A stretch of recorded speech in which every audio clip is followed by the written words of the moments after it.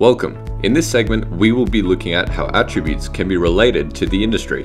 If we briefly take a look at the red bridge from one of our previous videos, we can identify some of its attributes. Types of bridge attributes are recorded to describe the bridge type. For example, the red bridge is a truss bridge. This attribute describes the type of bridge construction that allows for tailored specific attributes to be generated for that specific bridge.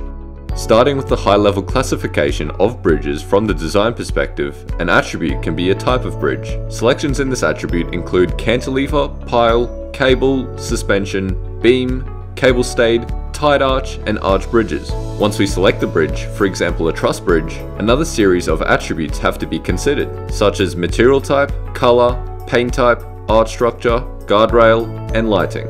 To find out more, please contact our asset management specialist.